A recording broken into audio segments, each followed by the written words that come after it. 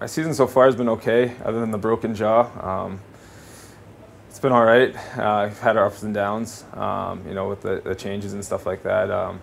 It's been a little tough, but that's life. And yeah, obviously I'm going to be here for another 2 years, so I'm really enjoying myself. I would say if you asked a lot of the guys before, they might have said I'm always kind of dancing in the locker room. It's sometimes my thing, especially if I'm really in a good mood. I tend to like to throw a couple of dance moves down. That I work hard and I'm dedicated. It doesn't matter what I'm doing. I think that's a really big compliment. If I can get that, no matter what it is, if I'm playing hockey, if I'm learning something or anything like that, I think that's one of the biggest compliments that you can receive from anybody.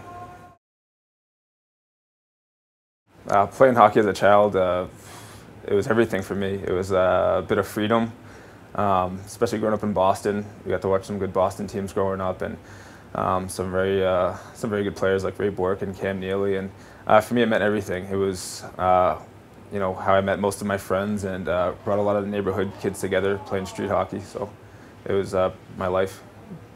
Je vous dis joyeux Noël tout le monde. This next player coming up, a lot of people think that we're attached at the hip, that we're always around each other, just because we seem to be on the ice a lot together, but it's not the case. We actually have our own separate lives.